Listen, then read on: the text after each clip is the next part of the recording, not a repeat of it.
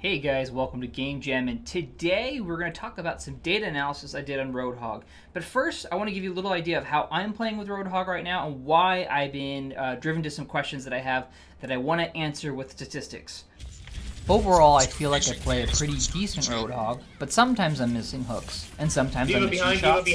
Not to mention the fact that I make other new mistakes like not watching my health or hooking somebody without having reloaded before.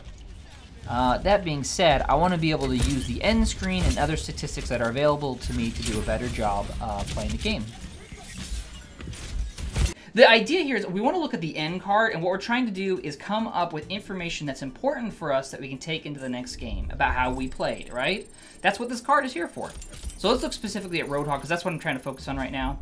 Whole hog kills is 3. The healing actually seems not too bad. Elimination seems pretty good. Weapon accuracy, however, may not be enough there at 34%. Alright guys, I have an Excel sheet up here that will give some information that I downloaded using the API that's available. It's essentially pulling Overwatch statistics.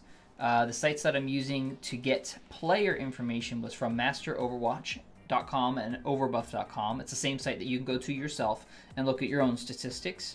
But the idea here was I wanted to compare my statistics versus the top 50 Roadhog players. Now, when I'm pulling the top 50 Roadhog players, what I ended up doing was I wanted to pull the people with the most amount of time in the current competitive season that has a SR above 3,000. I think I'll technically let in some that were 2990.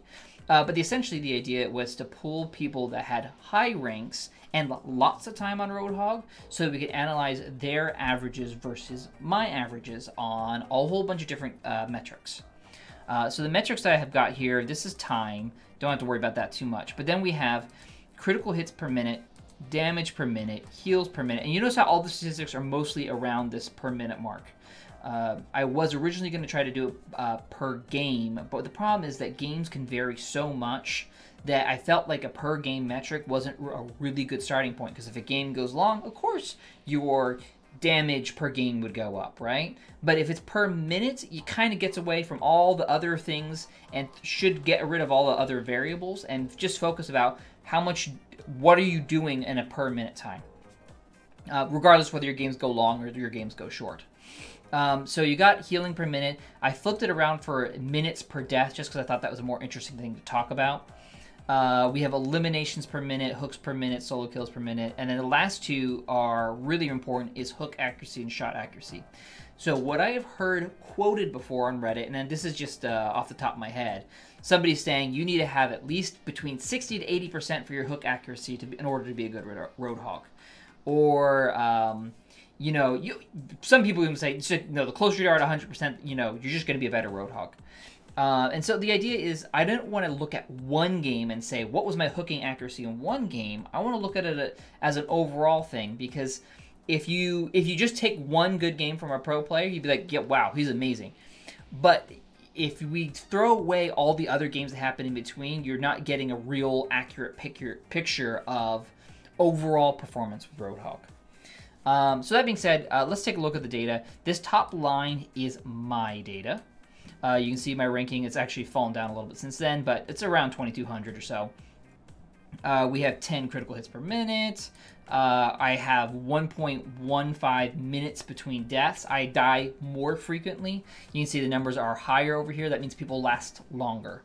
My eliminations per minute is right here. The other ones are pretty self-explanatory. And of course, the hooking accuracy versus shot accuracy. I actually thought my hooking accuracy was going to be less, but apparently it's not so bad. So, okay, cool.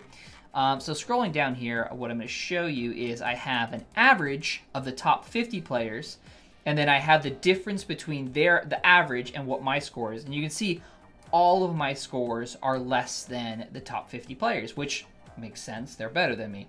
But let's go through it real quick. The average rating that I was looking at was 3690, so a pretty high rating. I think good enough for doing some analysis. It was with 50 Roadhog players, so it should hopefully smooth out any weirdness between some players playing a little bit differently than others. But if you look here, so critical hits per minute, so this metric I have down here is the percentage in difference between my number versus their number, assuming their number is the best. So you can see I'm 83% of their average. I'm 90% of the damage per minute. I'm generally a pretty aggressive player. And I also try to use my healing a lot, so I'm 90% of the healing per minute. But then if you notice the minutes per death, I am dying a lot more frequently than the higher SR players are. Or we'll just call them the top 50 Roadhogs. The eliminations per minute is pretty good, because again, I was just saying I'm aggressive. But you notice my solo kills per minute is pretty low. But I think the biggest metric over here that's important is the shot accuracy. And what we're going to find when we're looking at other statistics is that the shot accuracy ends up being a very key metric. So this is a correlation that I put together down here.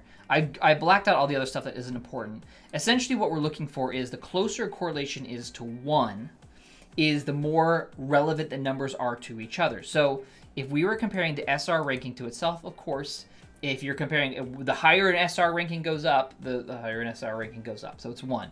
But we're looking for the numbers that are closest to 1 are the ones that are more relevant to the SR, and the ones that are less than 1 have a negative correlation. So let me walk through it and it'll make a little bit more sense. So let's look for the highest numbers that we've got here. If we're looking through this list, the highest number is this. I think there was one more in here. Nope, that's it. Okay. So the highest number in here is this damage per minute. So the higher damage per minute that you can output, the higher your SR ranking is likely to be. And it's a pretty good correlation here. And if we're going through the top 3 correlations, we've got damage per minute, critical hits per minute. Oh, there we go. That was the number I was missing. Shot accuracy. So let me... so this actually is the most important thing. So the most important thing for getting a higher SR is shot accuracy first. Then working down the list is damage per minute, critical hits per minute, and minutes per death. So all of those things are very relevant to a Roadhog performance. However, all the myths about hooking performance being so crucial to being a really good Roadhog are maybe not that true once you get up to higher rankings.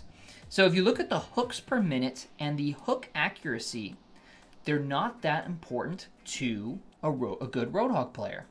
Now you might wonder like why that is. You think, oh man, you've seen good Roadhogs play and they're amazing with their hooks. Yes, it is still important to be good with your hooks. But what ends up happening is the difference between a lower level player and a higher level player is not that big. Essentially, once you get past a certain point, people are pretty decent at pulling hooks. And so it doesn't become important about land. Yes, it's still important to land the hooks, but it's not as important a metric to focus on. Like, I have to be the best hooker, you know, I have to do the best job at landing my hooks. It's more about all the shots that you're doing in between the hooks. So looking here, you've got the hooks per minute and hooks accuracy are not that relevant to the number. They're the lowest correlations that exist on the sheet. And then also the other one too here is time played. Just because you played more time doesn't necessarily mean you've got a higher SR ranking. Though, again, these are people that have 55, 60 hours on the game or in the current competitive season. So yeah, the difference between 70 hours versus 50 hours isn't going to make your SR ranking that much higher. So the other interesting metrics here are the negative correlations that pop up. And the interesting ones here are healing per minute. Oh, let me highlight there. Healing per minute and solo kills per minute. So you would think that a better Roadhog would actually be maybe healing more. But what ends up happening is I think they end up needing to heal less. One, because they're doing a better job at landing their shots, so they don't take as much damage. Two, they're working with their teammates better and letting the healers do their job while they focus on the damage, which is their job. Or the Roadhog job is our job. I'm going to say that if you're a Roadhog player here. And the other thing that's interesting is the solo kills per minute. So you would think that a really good SR player would just solo kills left and right, hooking people out of the sky, instant one-shotting all over the place. But what ends up happening is I think that they work more with their teammates. And so instead of needing to do solo kills, when they throw out a hook, the soldier immediately turns around and fires on that person. So everybody contributes to that kill. That might also be what's increasing the eliminations per minute. That's probably not the only reason that's going up. But using correlation and using this information, what I'm finding out and learning is that Roadhogs should be focusing on their shotgun accuracy a lot more than they should be focusing on their hooking accuracy. Landing solo kill hooks is not nearly as important as working with your team and landing your shotgun shots.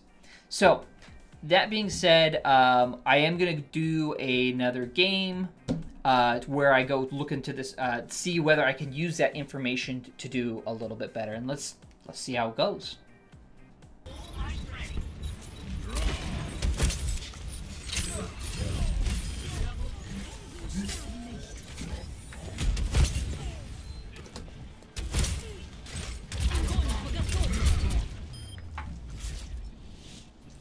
That's it. That's a game. That did damage. Oh, until I killed him. Look at that. It looks really nice when I get to be up on the leaderboard. I'm actually not on the leaderboard all that often. Excellence is its own reward. And I don't homer. I vote for the guy over there. What's nice here though is I got the medals to show that I actually did have good performance. We had 8 deaths, which is cool. My weapon accuracy was down low, even though I was trying to focus on it. But again, by telling myself, by reinforcing that message to myself, I need to focus on that, maybe I can improve my rating. So I'm going to add, this is again to the whatever happened before. Thank you for watching. If you've got any feedback for me on the games or on the analysis I just did, let me know and put it in the comments below. Thanks. I'll see you guys next time. Bye.